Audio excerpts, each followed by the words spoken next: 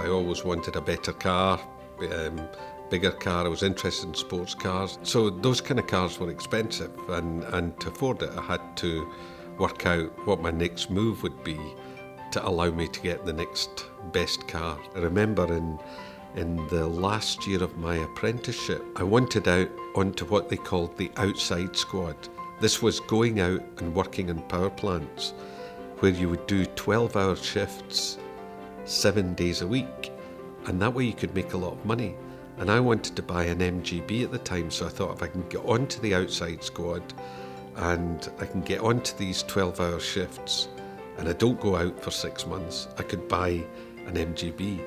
So I did that. I got a placement on a power plant in the Midlands. I told the site manager what I was doing and he laughed. He said, "You'll never have an MGB, don't be silly." And he used to joke with me about me not going out because I would work, I would read, and then I would go to sleep, and I'd get up and I'd work and I'd read and I'd go to sleep. And after 6 months I bought the MGB and I took great pride in driving it up and showing him it. And then it became a house, you know, and a better house. So I think it's always been a desire, a drive to set the next goal.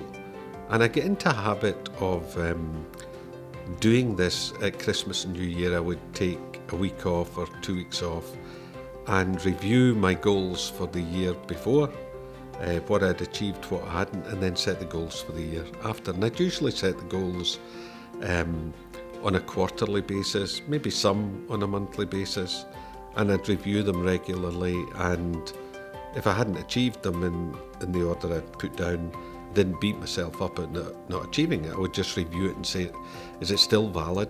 If it is, then schedule it in for next quarter or the quarter after that. But it was just a real focus on what I wanted that drove me to do what I needed to do to get it. And that's been the pattern, I suppose, all the way through my life. You know, I bought cars, did them up and sold them. I then moved on, I bought apartments, did them up and sell them. And now I buy companies and do them up and sell them. And it's all great fun.